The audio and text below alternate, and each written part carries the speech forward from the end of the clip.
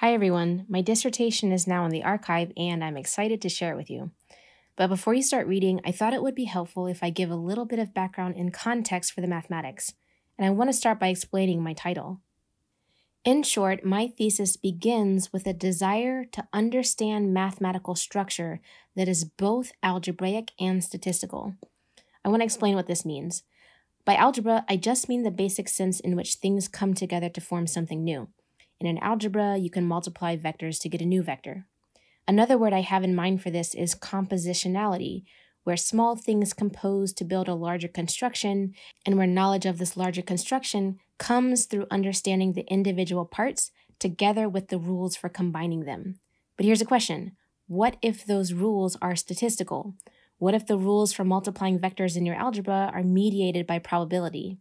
Now we are at the interface of algebra and statistics, and so you wonder, what kind of mathematical structure is this? To investigate, the natural thing to do is to look for an example. Amazingly, we do not have to look far. It's right in front of you, carefully knitting together each word on this screen. In other words, language exhibits mathematical structure that is both algebraic and statistical. Language is algebraic since words come together to form larger expressions. Orange is a word, fruit is a word, and I can concatenate them to get orange fruit. But language is also statistical since some expressions occur more frequently than others. Orange fruit occurs more frequently than orange idea, and that contributes something to the meanings of these expressions. And the probability of someone saying, I have an orange fruit, is much higher than saying, I have an orange idea. Okay, but what is this mathematical structure? To try to understand it, we look for an initial set of mathematical tools to start exploring. Now, to find this toolbox, it's good to look for another example where compositionality and statistics meet. And again, we do not have to look far. The world of quantum many-body physics involves precisely these ideas. Small systems compose to form larger composite systems, and various properties of these quantum systems are driven by statistics. And so that is where we pick up. My thesis uses basic tools in quantum physics to investigate algebraic and statistical mathematical structure. Okay, before going on, let me say I have written my dissertation with a wide audience in mind, and there is a low entrance fee for following the mathematics. The main prerequisites are linear algebra and basic probability theory, and I suspect you already have these in your toolbox. So on that note, let me now say something about the content of the paper itself. It's about 130 pages long, which I realize is a little daunting to read. So let me suggest what I think is the quickest way to get a good feel for what's inside. I recommend jumping right away into section 2.1, which contains a very simple example that brings to light some of the main ideas and tools used in the thesis. In fact, almost every time I've given a talk on this work, my first few minutes are spent on exactly this example. The example is an elementary one from basic probability, so you don't need a lot of background to understand it. But it shines the spotlight on what is probably the key idea from which the rest of the math follows. And let me just tell you, that idea is essentially a passage from classical probability theory to quantum probability theory. It's a passage from a probability distribution on a finite set to the quantum version of that, a passage from marginalizing probabilities to the quantum version of that. Now, this passage is essentially just a passage from sets to vector spaces, or a passage to linear algebra. So that's what you'll find in the rest of Chapter 2, where I describe the quantum analogs of basic tools from probability theory.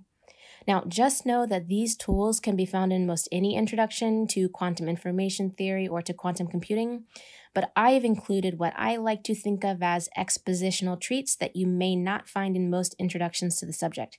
Importantly, I do not assume the reader has a background in physics, and so the exposition and examples are all anchored in the world of mathematics. All right, let's move on. It turns out that when you make this passage from classical to quantum probability in a particular way, then you discover a certain paradigm which plays a key role in the thesis. Here's the paradigm. Suppose you have some large composite system. Then you can reconstruct the state of that large system if you know the states of smaller systems that comprise it, together with knowledge about how those subsystems interact. So that's the content of Chapter 3. I describe this very special passage from classical to quantum probability. I give a decryption of some of the mathematics you find there, and then discuss this reconstruction idea. Now here's a part I really like. This ability to reconstruct a quantum state given knowledge of smaller subsystems suggests a new algorithm for reconstructing a joint probability distribution on a data set, for example. Namely, by piecing together smaller parts of it in a highly principled way that knows something about how those smaller pieces interact. And so we do this. This is chapter 4. There, I describe an algorithm together with an experiment that tests it. Something called tensor networks play a big role here, and you'll be able to follow along with the introduction that I give in the preliminaries in chapter 2. So you can think of this chapter as an application to machine learning or to data science if you like. So there's some mathematical theory, and then there's an application with an experiment that shows the theory in action. But, and this is the last thing, there are a couple of other applications which I like to think of as applications in mathematics, and one of those applications is in category theory. All right, I know what you're thinking. What does any of this have to do with category theory?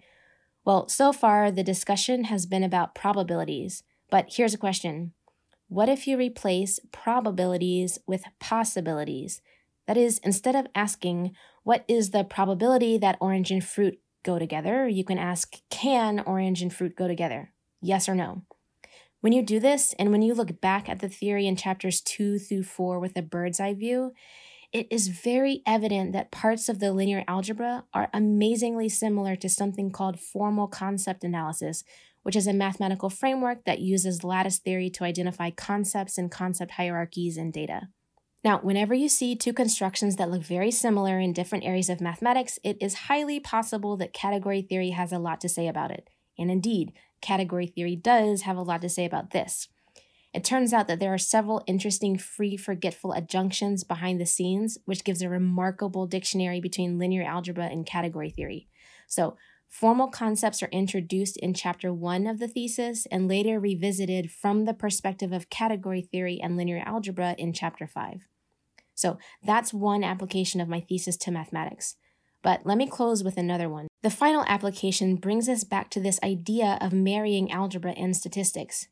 It turns out that in certain contexts, our passage from classical to quantum probability gives a way to let statistics serve as a proxy for meaning. Think back to language for a minute. To understand the meaning of the word orange, it's helpful to know something about how that word fits into the language. We noted earlier that orange idea is not a meaningful expression in English, although orange fruit is. So the meaning of orange is somehow built into the network of ways that orange fits into other expressions. This is not unlike the Yoneda lemma in category theory, which says that any mathematical object is completely determined by the network of relationships that object has with other objects in its environment. And this is the same perspective we take here. And this is like the algebra part of the story. But it's not the whole story. There's also statistics. In other words, it's not enough to know that orange can go with fruit or chrysanthemum or safety vest, but there's additional information, namely the statistics of these expressions. Again, the probability for saying I have an orange idea is much smaller than that for orange fruit. So what you'd like to do is to decorate this network with something like conditional probabilities. Now, this is more than just intuition. Basic tools in quantum probability provide a natural framework for capturing this very idea. The mathematics gives a principled way to see that orange unravels as the totality or network of all expressions containing orange, but it's a weighted or decorated unraveling where the network is enriched over these kinds of conditional probabilities. And that's what you'll find in section 3.4. Amazingly, the way in which algebra and statistics meet in this setting is not incompatible with the categorical perspectives of chapter 5. And you can read more about this in an upcoming paper or two, which is part of an ongoing and promising investigation into this mathematical structure. All right, that's a brief introduction to my thesis. It's now in the archive. You can also find more information on my website, Mathema, where I have lots of friendly articles on mathematics, in particular some of the math you'll find in my paper. Now, I'd like to close by saying that this work comes from many conversations with a number of extraordinary mathematicians and physicists at Tunnel, which is a research startup in New York City. I'm really grateful to them and to Friends of Tunnel for their generosity in discussing with me what I think is remarkably vibrant mathematics. Alright, that's it for this video. I've really enjoyed thinking about these ideas, and I hope you will too.